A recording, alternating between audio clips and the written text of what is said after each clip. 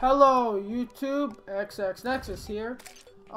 Just wanted to make a little fun build, but this is my mining character. But today I will be talking to you guys about the Eater of Worlds Expert Mode treasure bag items, what you can get from it.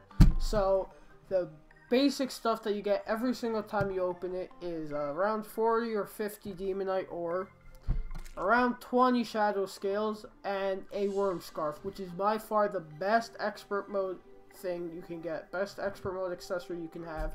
It's amazing for any type of character build. Reduces damage taken by 17%, amazing, and you have a chance of getting the Eater of Worlds mask. To spawn Eater of Worlds, you use worm food, and this is what the treasure bag looks like. So yeah, thank you guys for watching. Please like and subscribe.